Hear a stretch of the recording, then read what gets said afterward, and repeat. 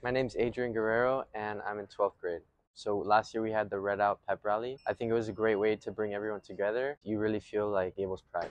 I'm Sasha Fells. I'm a senior at the IB program. My best memory was meeting my best friend. We met my sophomore year and we've been really close friends ever since. And Mr. Crow Gables, that was always fun every single year that they've done it. Gables has really prepared me with writing, especially as I'm in the highlights program. It's really helped advance my writing skills and also learn how to communicate well with teachers and write professional emails. I feel like Gables has really challenged me more and has been a better fit for me overall.